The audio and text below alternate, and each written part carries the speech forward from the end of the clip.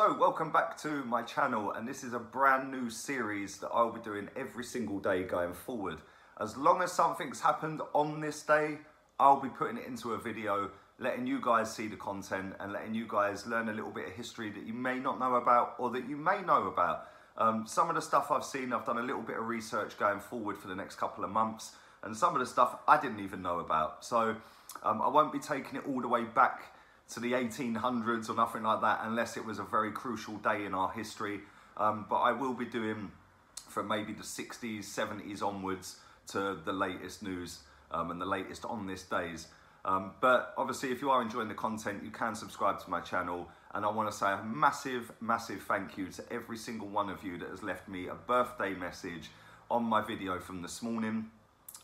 Literally hundreds and hundreds of comments. It's mad, I can't keep up with you guys at times. So I just want to say thank you very much to that. And yeah, let's get into it. Let's start with, on this day in 2013, Arshavin, remember him? And leaving Arsenal on the 30th of June. And when you look back at Arshavin's career at Arsenal, it left me feeling a little bit upset because this guy was an absolute baller. And I felt that he was wasted. He wasn't played in his right position often enough. We all remember the 4 goals up at Anfield. It didn't count for anything in the end. We ended up getting a draw. I think Yossi Benayoun equalised in stoppage time for Liverpool to make it 4 apiece. But this guy had some genuine raw talent. He also scored against Barcelona.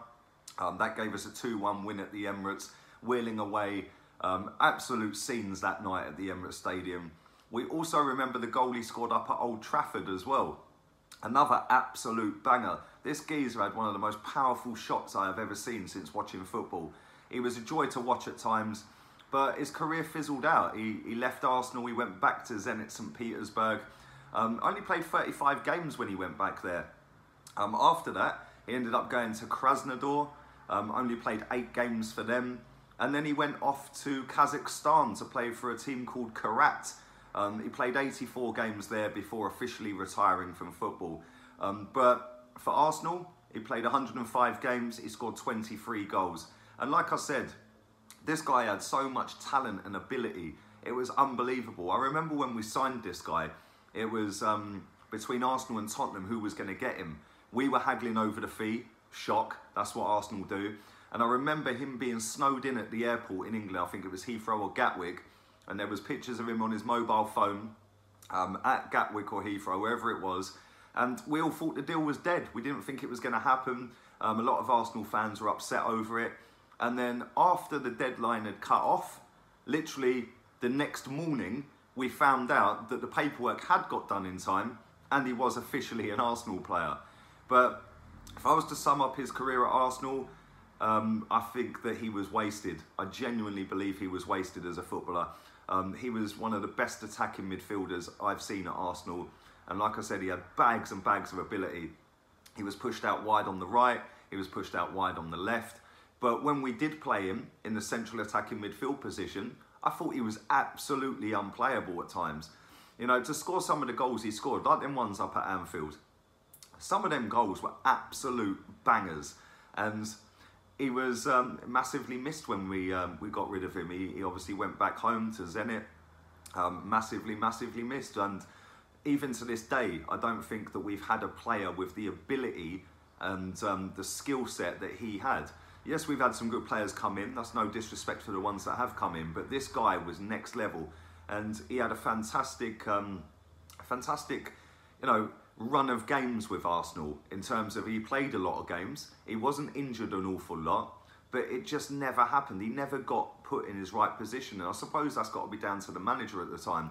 You know, he tried shoehorning him into the team in other areas, but you know, him and Van Persie together, they were a joy to watch at times. So yeah, on this day, it was announced that he was leaving, and there you go. On to the next one. On this day in 1991, Kwame Ampadu, you guys may remember this guy. He was our youth team coach for a long period of time. He was also the under-18s manager as well. He left to go to West Brom. He only played 2 games for Arsenal first team, which wasn't a lot for a midfielder coming through. We sold him to West Brom on this day in 1991. He ended up playing for another 16 years after he left Arsenal, sort of filtering down the leagues really. He played for West Brom, he then went to Swansea, Leyton Orient, Exeter, Newport, and then finished up at Tiverton. Now, his career wasn't great in terms of his footballing career. His managerial career has gone from strength to strength. Like I said, when he finished retiring, he retired from football. He had a 2-year break. He then spent 4 years as Exeter's under-18s coach. Done really well with them. He then spent 4 years as Arsenal youth team coach, and then got 2 years as Arsenal under-18s coach, and seen some fantastic players come through at the time. After that, he joined Thierry Henry at Monaco. He was the assistant manager at Monaco, and to this day, he still is the assistant manager at Monaco. It didn't quite work out with Thierry Henry. Whatever happened, happened. They signed Cesc Fabregas. A couple of days later, Thierry Henry gets sacked as manager of Monaco. But all in all, this guy's managerial career was better than his footballing career. And that tends to happen a lot in football. A lot of players ain't cutting the mustard, so they go and test their hand at coaching and managing. And a lot of them make it. They do really well. The most notable ones are Arsene Wenger and Jose Mourinho. They didn't have great footballing careers, but they were fantastic coaches in their day and on their time. So, you know, he had a fairly poor career in football in terms of playing, but managing he's been fantastic. Now, also his son, Nathan Ampadu, is on the books at Chelsea. He was on the bench in the Europa League final. The final they beat us a couple of days ago last week. And he's a very, very talented player. I think he's got a big future in the game. But we shall see. Chelsea have got thousands of kids on their books. How many of them actually make it at Chelsea is minimal. But I don't know. But like I said, you know, Arshavin, fantastic player. Ampadu, not the greatest Arsenal player, only played 2 games. But he's done fantastic things for our youth setup. And he's been a mainstay in getting that structure at the club to the point where our kids are now winning trophies again. And he has had a hand in that, let's be real. I think he's played a big part in how we've set up as a football club in the youth levels of the game. And going forward, that can only be a good thing. He's very, very good at coaching and getting players to do what he wants to do and improving players. And let's be real, when you're a young kid and you're trying to make your way in the game and you're trying to apply your trade and get into that first team, you know, you've got to listen to some of the experienced heads around you, and you've got to make sure that you take in what they give you.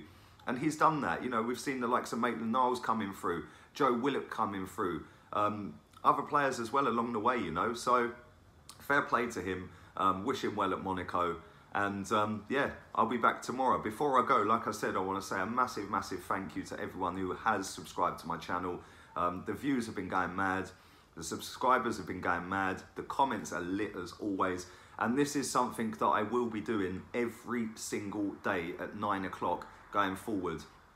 When the transfer window shuts, I'm going to switch it around slightly, but these videos will still continue. I'll just change the time slot on them. But like I said, it is something that I am going to do every single day. As long as there's something that has happened on this day in Arsenal's history, no matter how big or small it is, I'll have it covered on my channel. So please share the content around, subscribe if you're new as well, and thanks very much for watching. I'll be back tomorrow morning with my daily transfer update, and thank you very much to everyone who's left comments on that, my birthday wishes and all that. I haven't had a chance as yet to go through them all.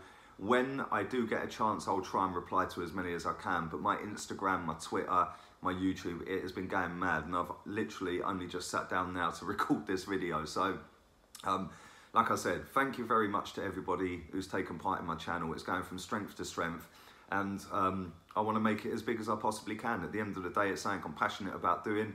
I love talking about football, and without you guys subscribing and commenting and having an input on my videos, I wouldn't be sat here making them. So big up every single one of you as well.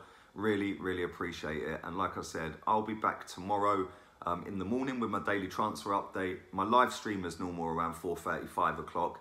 And then the next on this day, tomorrow's is going to be a good one as well. There's quite a bit that happened tomorrow on this day. So keep your eyes peeled for that. Stick the notification bells on as well. And I'll be out of here. Laters, peeps.